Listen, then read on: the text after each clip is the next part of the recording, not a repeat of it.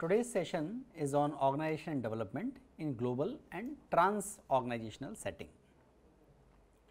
We need to think about why we need to understand about the culture, nature of societies and nature of economy to understand the nuances of the OD intervention.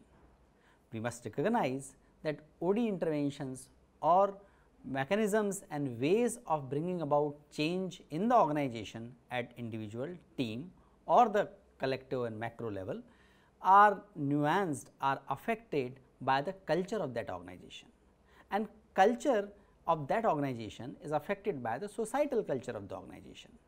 At the same time, culture and nature of economy impact each other. So, if the question is, are OD techniques applicable in similar ways in all cultures, societies and economies? The answer is no.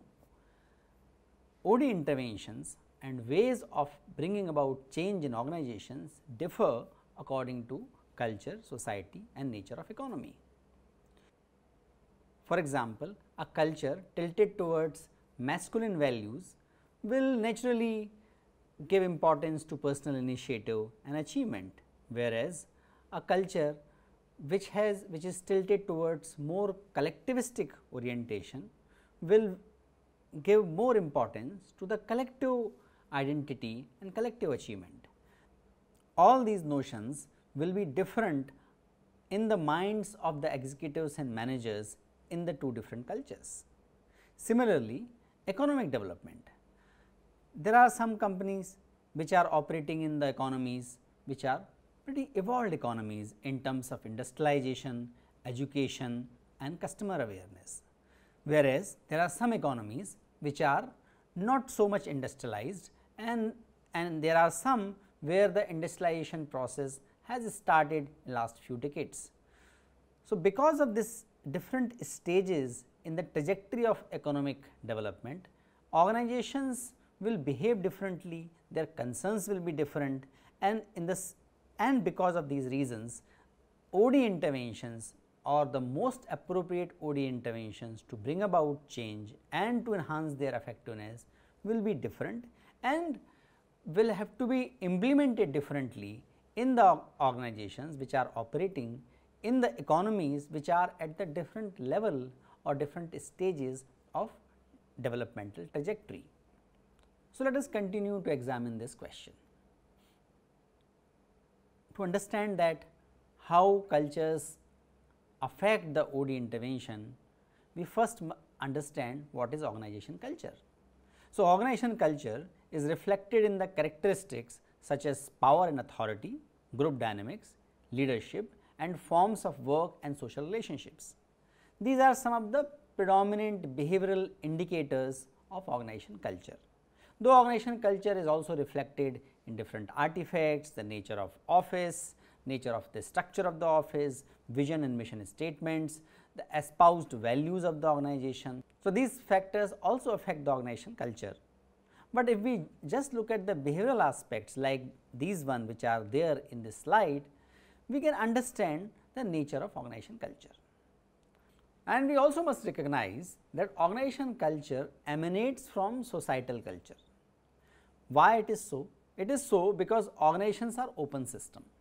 They are embedded in society and individuals who constitute that organization acquire the societal values, beliefs, practices during their primary socialization. We all know that all the executives and managers have primary socialization in the societal culture. So, the shared values, beliefs, rituals, all these things of the societal values are carried forward in the organization. So, we know that organization culture is reflected in the behavioral dispositions and general assumptions and norms about what are the do's and don'ts in an organization, and the source of organization culture is the societal culture. OD as a field of practice also has certain specific values. OD is based on some of the values like direct and honest communication, sharing power, respecting individuals with the complex set of needs, seeking personal, team and organizational effectiveness, confrontation, and participation, etc. Why culture affects and why the OD interventions are affected by the organization and thus societal culture can be clearly understood by looking at the important values of OD. We can look at this list and understand that all these values are valued differently in different cultures. So, it is very natural that in the different cultures OD has to be culturally nuanced. It means it has to be adapted according to the organization culture and societal culture, because in some societies sharing power is a very important espoused values, whereas in some societies respect for elders or respect for authority is more important than sharing power. Same way in some societies or organizational culture confrontation might be more valuable, whereas in other societies confrontation is avoided, face saving is more important than confrontation.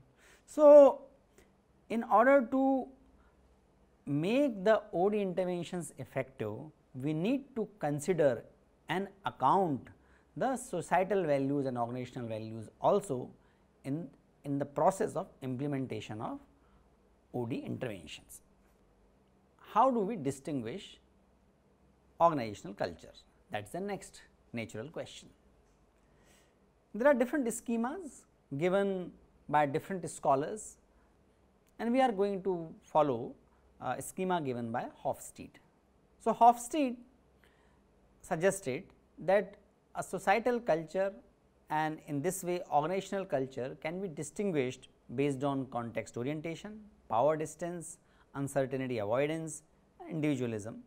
These are also expressed in different terms like uncertainty avoidance in some of the text appears as tolerance for ambiguity, individualism is reflected as masculinity versus femininity, context orientation is about respect for the words or respect for the context. So, these terms are reflected differently in the different cultures, but they mean almost similar thing which we are going to describe just now. First element is context orientation. What is the meaning of context orientation? Context orientation means the extent to which meaning in communication is carried in the words or in the clues other than the words. Those clues are in the form of ceremony or rituals, informal communication, in the body language. The cultures having more importance to context orientation rely less on the formal contracts. For example, about a meeting, it is more important to maintain the relationship than following the punctuality. There the formal setting or formal rules are lesser, but lot of informal rules, the informal norms become the very important ways of communication. In an organization where context orientation is high, or in other words we can say organizations operating in societies which have high context orientation, in those organizations structure is less formal and fewer written policies you will find. Over there lot of management practices are affected by the informal norms and the procedures.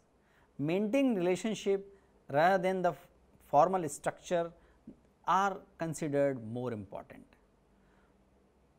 Example of these cultures are Japan, China, and in the negotiation literature these factors are examined in very much details. If you are negotiating in China or Japan, or in comparison to you are negotiating a business deal in Scandinavian countries, the nature of communication happens to be very different. For example, in the very first meeting you may have to talk less about the business, and it is only after some rapport building, after a couple of meetings. In China, generally it is considered okay to talk about exact details of the business deals, whereas in US, which is low on context orientation, you can talk about the business deals in a very first meeting. These are the examples. Now, these kind of cultural orientation naturally affect the OD intervention. Next very important element of organization culture is power distance. Next, power distance means extent to which members of a society, or here in organization, accept that status and power are distributed unequally in an organization. Organizations in these cultures, these meaning having high power distance, tend to be autocratic, they possess clear stated differences and have little employee participation. So, in the organizations which are operating in the societies, in these societies, you will see superiors consider subordinates as part of the different class, and subordinates are not supposed to hold independent opinions. Even if they have the independent opinion, they have to put forth, either they have to avoid putting up in a direct manner, or they have to put forth in a very sensitive and a very mild way. In organizations operating in these kind of societies, powerful people are considered to be entitled for the privileges. So, there are some examples of the high power distance elements in the organizations and the societies come from Latin America or East European countries, whereas in the Scandinavian countries you will see less power difference. It means people will be more comfortable and sharing about their opinion with their supervisors, and the individual initiatives and individual opinions matter equally with in the organization.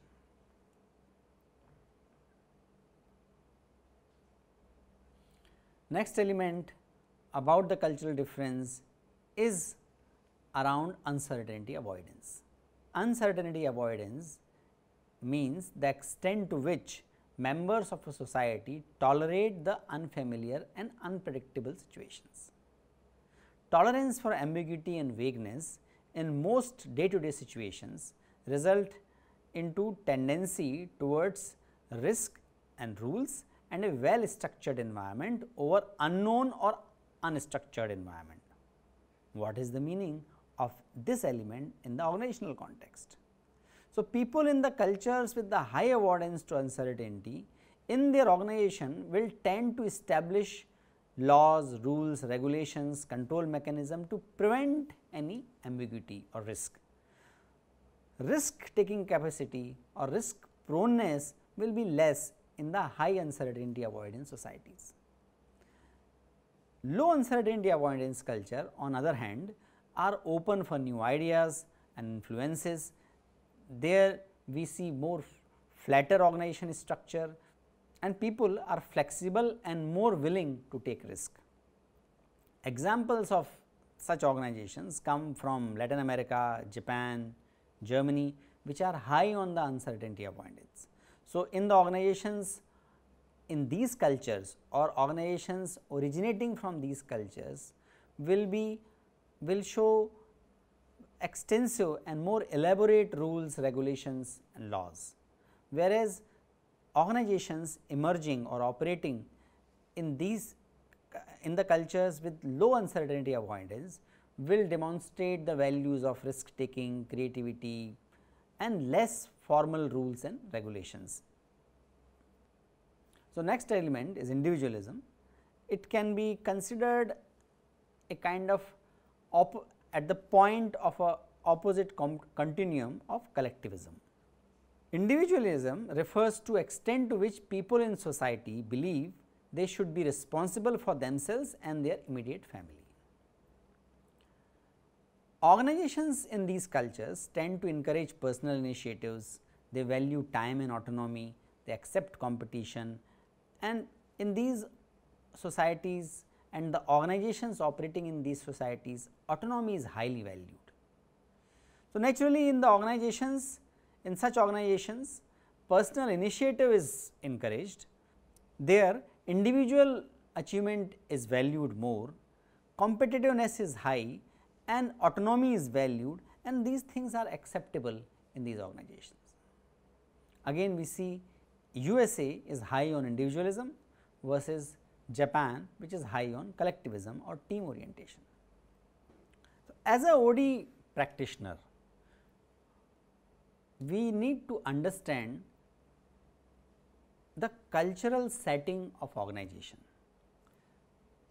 We need to take care of the societal values of the organization where we are implementing the change process and OD interventions. Organizations which are high on individualism, we can have OD interventions which promote personal initiatives. We can have HR related OD interventions which focus more on individual reward system.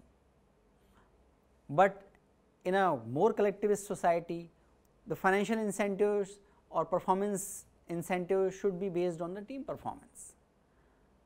Similarly, societies which have the high uncertainty avoidance, the OD process or the change process has to be delineated very clearly and in an elaborate way.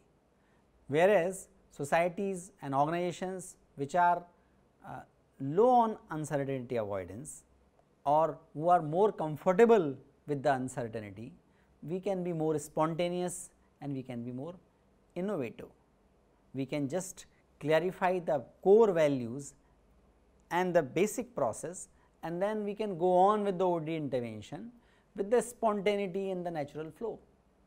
Likewise, any OD intervention has to take care of the cultural context in which it is implemented. So, extending this discussion about the cultural context, let us discuss what are the primary or important cultural values in India. So, if we look at the Indian cultural perspective, we find three very clear characteristics coming out in Indian society, and naturally those characteristics are also visible and prominent in the Indian organizations. What are those characteristics? These characteristics are about pluralistic worldview. What is the meaning of that? It means receiving diverse cultural influences. In the Indian mindset, old thoughts and new thoughts coexist. For example, people may move to metro, but they remain connected to their local native places. They might be operating in a highly materialistic society and they might be pursuing the achievement and materialistic goal, but at the same time they may have this spiritual bent of mind. Another characteristic of Indian culture is synthesizing mindset.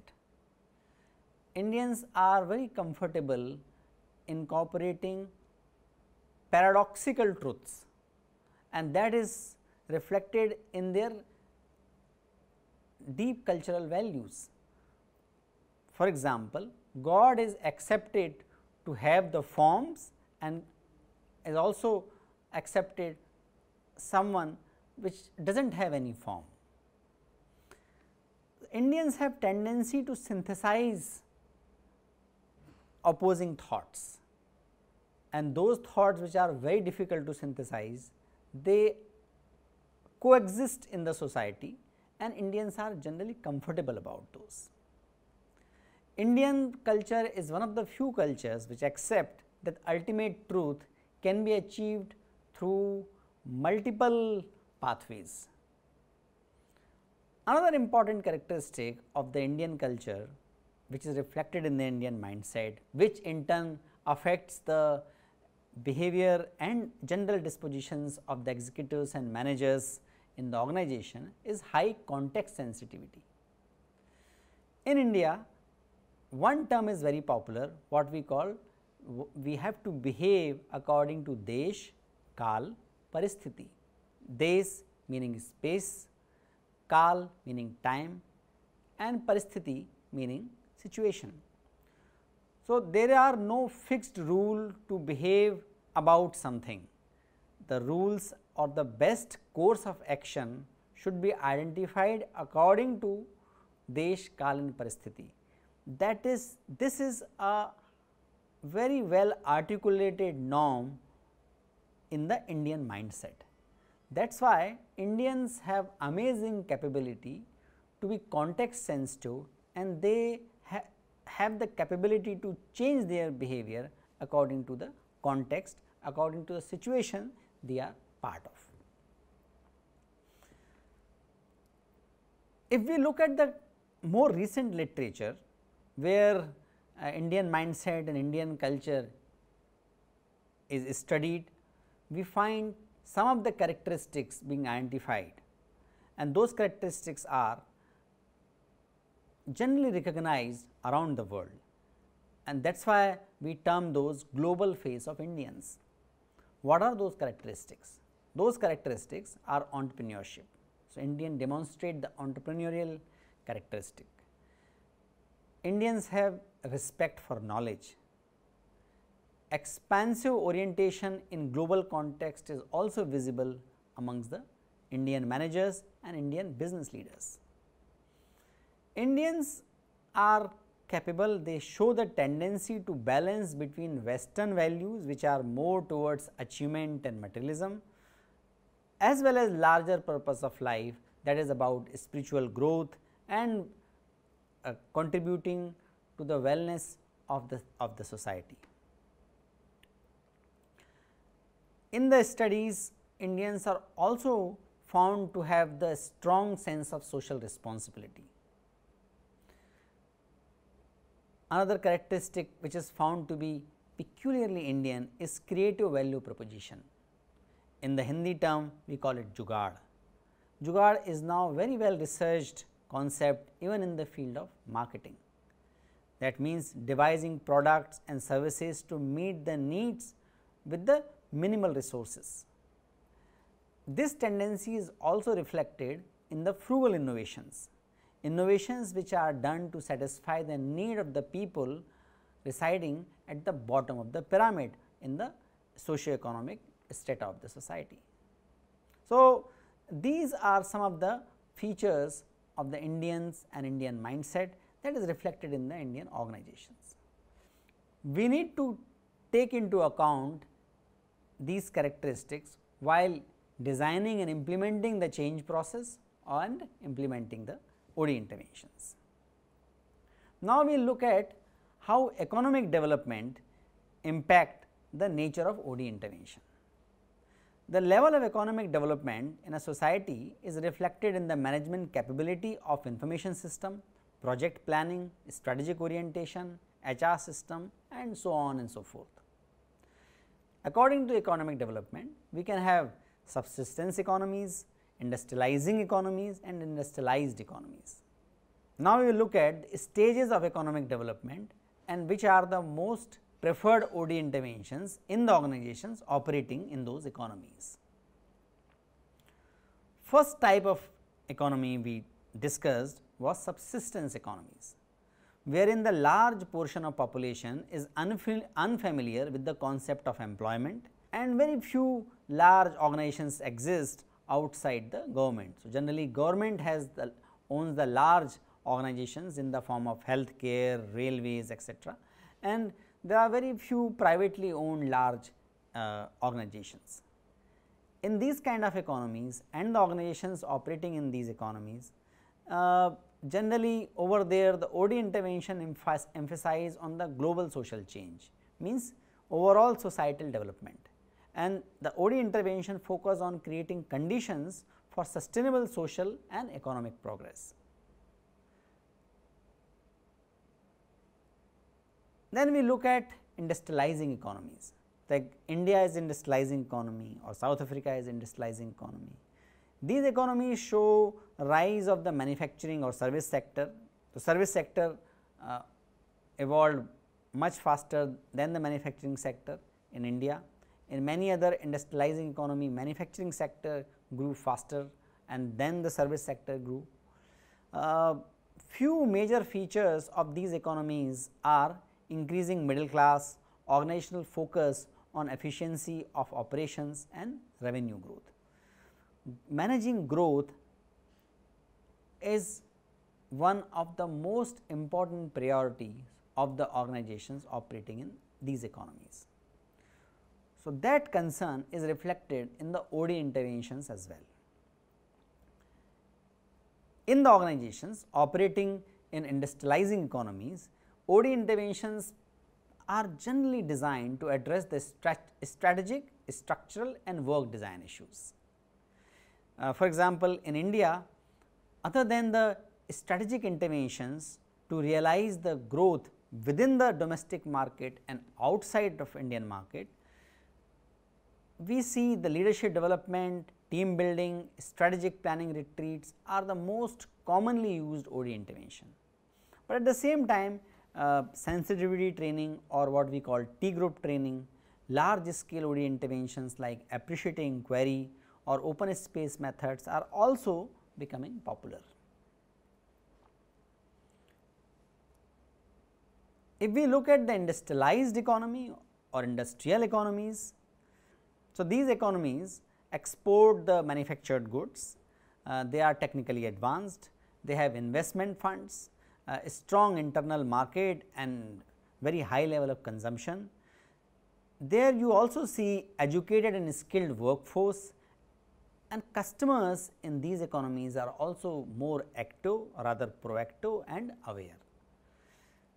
In this course, we looked at large number of OD interventions, starting from human process interventions, team based interventions, organizational process interventions, socio technical interventions, HR based interventions, technological based OD interventions. All these interventions are applicable in the industrial economies.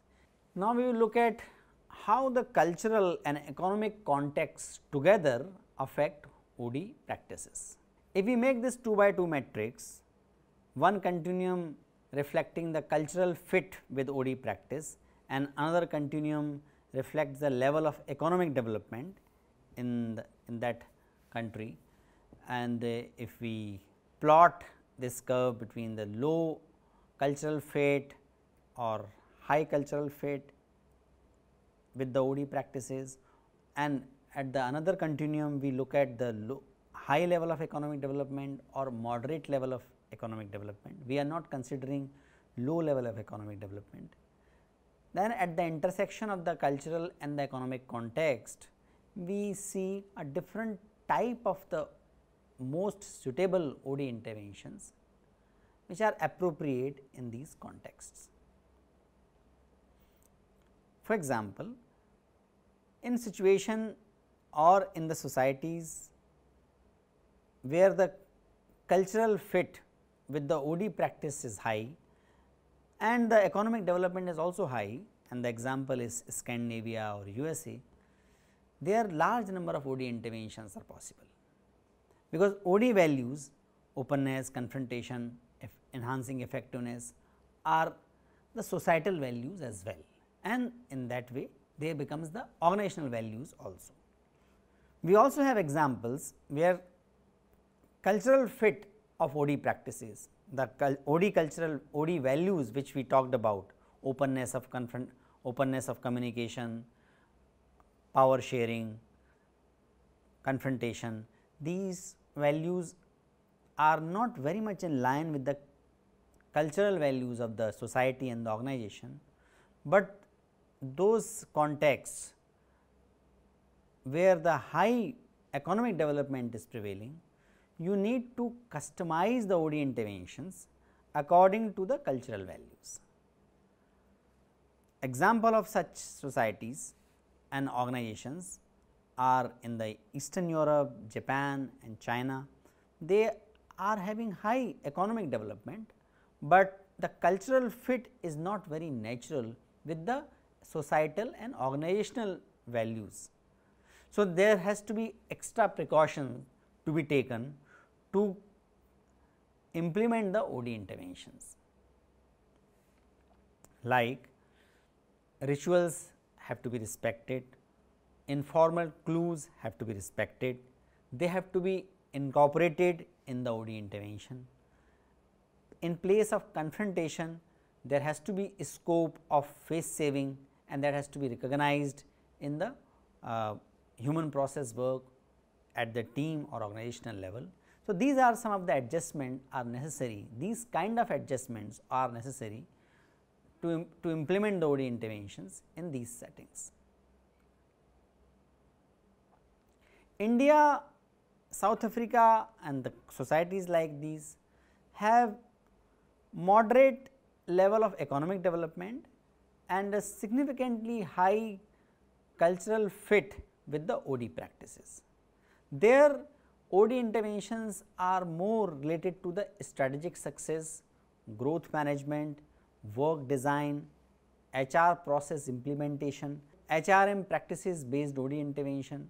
Like HRM practices based OD interventions are more popular or more relevant in these kind of organizations. And then we have examples of some of the countries which are moderate on the economic development, and the cultural fit with the OD practices in the societies and organizations is also on the lower side. Organizations in these societies have a more autocratic decision making, more emphasis, and the more emphasis of OD intervention is enhancing efficiency and business results, and less emphasis on human interaction, one-to-one interactions, or opening up your worldview and thoughts with the less familiar people other than people within your close circle. In these societies and organizations, OD intervention need to look at more efficiency, revenue growth, etc. So, again we need to understand that OD interventions have to be customized according to the economic development, the stage of economic development of organization, and the culture in which this organization is operating.